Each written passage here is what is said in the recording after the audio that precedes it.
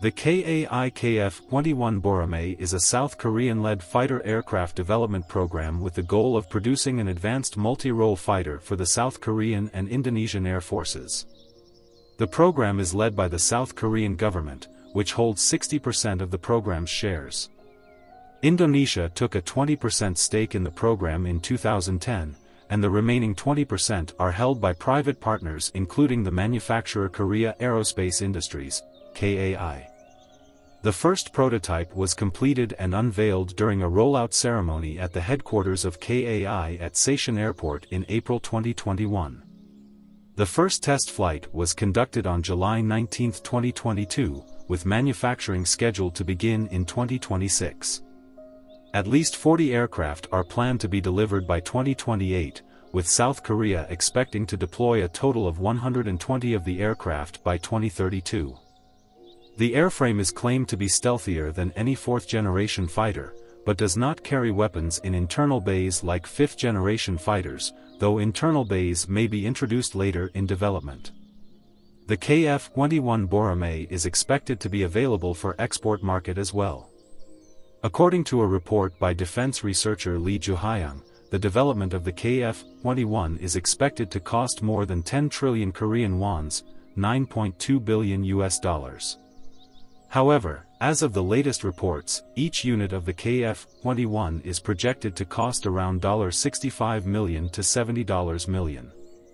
This price tag places the KF-21 in a competitive position compared to other 4.5-generation fighter jets, offering a more affordable alternative to the likes of the F-35 Lightning II, which can exceed $100 million per unit. The KAI KF-21 Boramae is a 4.5-generation fighter jet that has a maximum speed of Mach 1.8 or 2,200 km per hour, 1,400 miles per hour, 1,200 knots. It is powered by twin General Electric F414 GE 400K afterburning turbofans, the same power plant that equips the F-18 Super Hornet and the latest versions of the JAS-39 Gripen. The aircraft has an unrefueled range of 2,900 km, 1,800 miles. The KF-21 Boramae has a single pilot, but two-seat prototype versions have been manufactured for testing, with a dual-seater version having more capability for multi-role missions. The KAI KF-21 Boramae is designed to be a more affordable alternative to the likes of the F-35 Lightning II, which can exceed $100 million per unit. The airframe is claimed to be stealthier than any fourth-generation fighter, but does not carry weapons in internal bays like fifth-generation fighters, though internal bays may be introduced later in development. The KF-21 will carry its weapons externally, MBDA Meteor Beyond Visual Range and Deal Iris-T within visual range air-to-air missiles on the Block 1 version.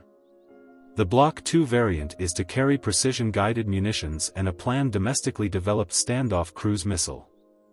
The aircraft is equipped with advanced avionics, including an active electronically scanned array, AESA, radar, infrared search and track system, and data links. The flight and mission computers, radar jammer, cockpit instruments, and electro-optical targeting pod used to aid in ground attack missions are developed by Korean firms Hanwha and LIG Nex1. South Korea's aerospace industry is largely driven by major players such as Korean Air and Korea Aerospace Industries, KAI. Korean Air is the largest commercial airline and South Korea's national carrier.